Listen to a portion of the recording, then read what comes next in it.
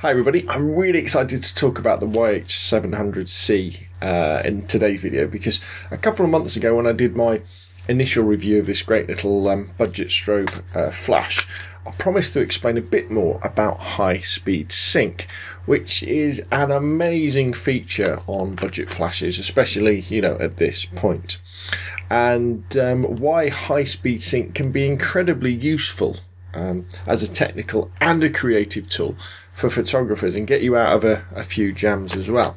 Now, although I'm using the YH-700C as the example in this particular video, of course, what I'm talking about applies to any flashes or strobes that offer high-speed sync.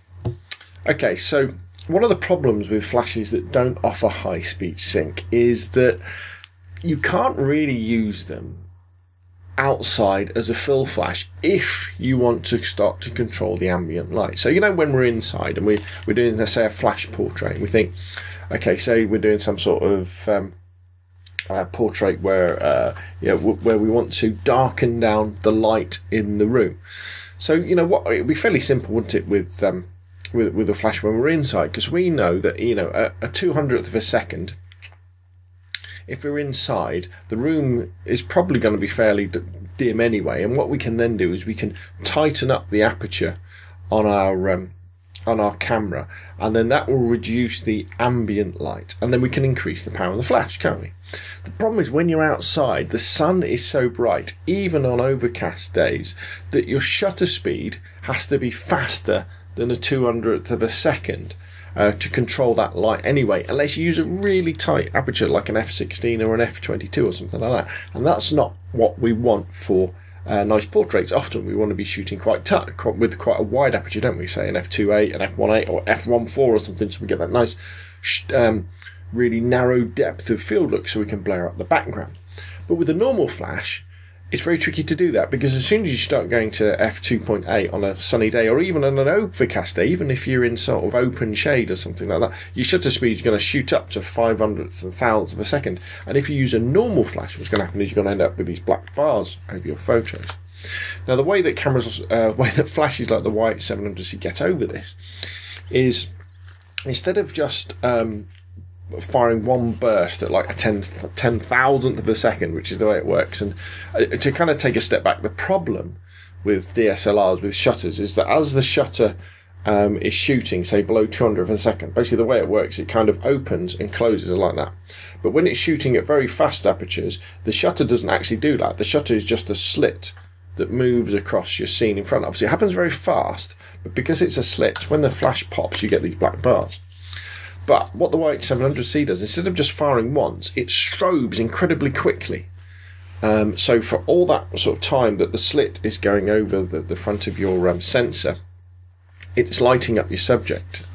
So that means we can start to control ambient light when you're outside. That means we can use our flash as a fill flash to light up our subject, to fill in those dark bits under the eyes, even outside, when we're using wide apertures. So how exciting is that? Because that suddenly brings in all sorts of opportunities in terms of gelling and darkening skies down and making things a lot more dramatic. So what I thought I would do, instead of me just waffling on like this, we'll look at some kind of real life, well, not real life examples, because I'm setting them up in the back garden, but some examples so you can see what high speed sync can do and how you might want to kind of think about applying it to your photos and your images. Okay, so if you have a quick look at this setup video, what you can see here is my 600D on its tripod with the Aperlite YH-700C on top of it, and then my subject, the little kind of bust on the table in front. And it's a typical kind of open shade type of setup that you might have. So there's a bit of diffuse light, but the background is quite light because it's quite a sunny day. So if we, and you'll probably see there were some filters on the table as well, ready for in a bit. So if we look at the first photograph, what you can see here is, if there's no flash, this is just the camera in aperture priority mode, just popping off a picture. So as you can see, the background is quite bright compared to the subject. it's taken at f2.8, so we've got a nice blurred background, and the camera shows 320th of a second. I was using the Canon 50mm f1.8 lens to take these pictures. So in this sort of situation where you need to brighten up your subject, normally you'd use a little bit of fill flash, wouldn't you? However, if I just use the pop-up flash on the camera, the shutter speed goes up to a 200th of a second, and it can't go any faster because then we'll get those black lines appearing on. So as you can see, although the subject is much brighter, the background is way too bright now, really distracting, especially this parasol, well, this folded parasol in the top left-hand corner. Now, sure, I could try and use flash compensation to darken down the image, but really the only way that I could get the background to get much darker would be to tighten up the aperture and then increase the power of the flash. But then, you know, we want a short depth of field, don't we? That's what we want in our portraits. We want that background to stay out of focus, so it's nice and not distracting, as they say. So let's go to the next one. So this is the kind of starting point for the background. This is kind of how dark I want the background to be, probably. Maybe a little bit darker because you can see the parasol on the top left hand corner. So this is, again, we're at f2.8, we're at a 1,000th of a second now, well beyond anything that the pop-up flash could deal with, or a standard extra flash could deal with. Remember, the highest sync speed is normally about 250th of a second on some cameras. I think it's a 200th of a second on my Canon. So as you can see, so it's a bit darker, but obviously my subject is way too dark. Again, we're at f2.8. So what I do now is I put the Aperlite flash on the camera, well, I turn it on basically, and put it into high-speed sync mode. There's a little button on the back that does that. And then, bing! So even though we're at a 1,000th of a second and at f2.8, I can use the flash to light up my subject. And actually, as a point of interest, although I think I was shooting this in manual mode, the flash is in ETTL mode, so the flash is just doing everything automatically. I don't really have to think about it at all. So as you can see, my subject is nice and bright, and my background is a lot less distracting. Now, I know it's it's a little bit harsh, you know, you would probably want to use a diffuser or something like that, or an umbrella in front of the flash if you could, but you know, remember, this is just to give you examples of what you could do.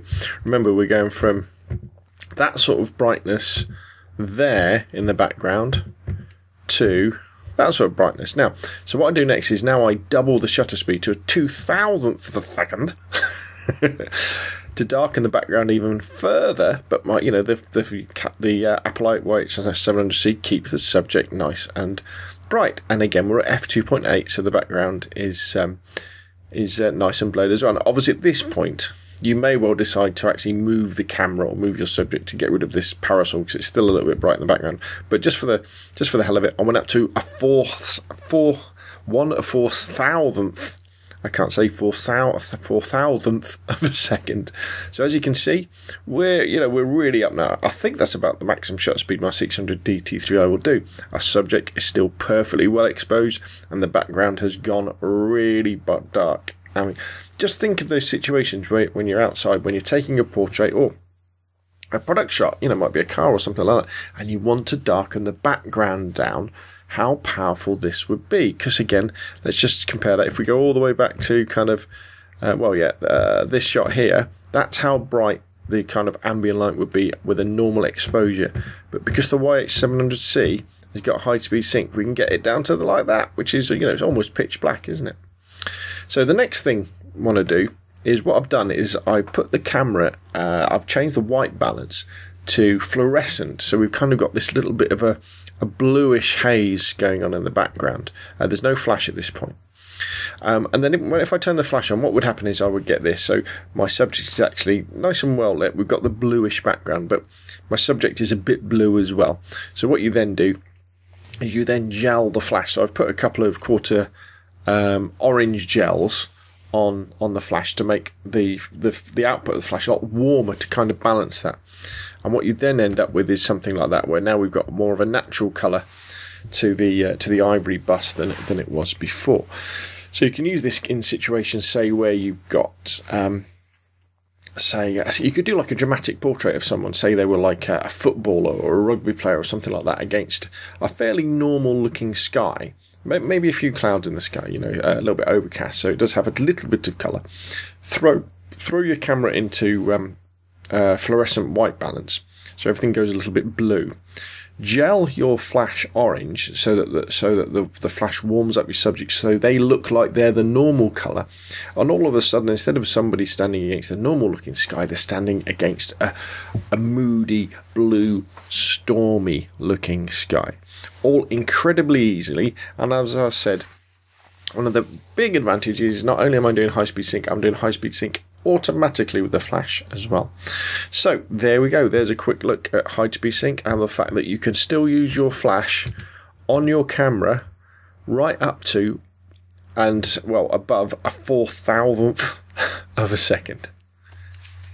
Okay, so hopefully with those examples I'll give you an idea of why and how high speed sync can be incredibly useful. At its simplest, it enables you to use your flash as a fill while outside on sunny days, while still being able to shoot with a wide aperture for those small depth of field looking portraits that we all love. But it also enables you to sort of take control of ambient light in almost any situation, you know, to darken things down, and then to be able to use your flash as the main light. I mean, in the examples that I've kind of shown you today, the flash was on my camera, but imagine if you started to go off camera with your flash and all the creative opportunities that would entail. So anyway, that's enough for me. Again, in this video I've been using the YH-700C, which is amazing value from Aperlite. Because it has all the functions of a more expensive strobe, and in fact I shouldn't really call it a budget strobe or a budget flash, because that gives you the wrong impression about what this flash can do. But it is incredibly cheap as well. I mean, you can pick up one of these babies on Amazon.co.uk in the UK for under £60 at the moment, and I think it's under $90 in the USA as well. So you know, well worth investing if you're thinking about getting a off-camera flash or an additional flash. Seriously consider one of these babies, and as I've said in many of my videos before, it's probably the one accessory that you can buy that will transform the look of your photographs in a way that almost nothing else will. The ability to be able to bounce light off ceilings and create a natural light looking photograph when there is no natural light is very, very good indeed. Anyway, that's enough from me waffling on. Thanks for watching, please subscribe, and I'll see you again soon.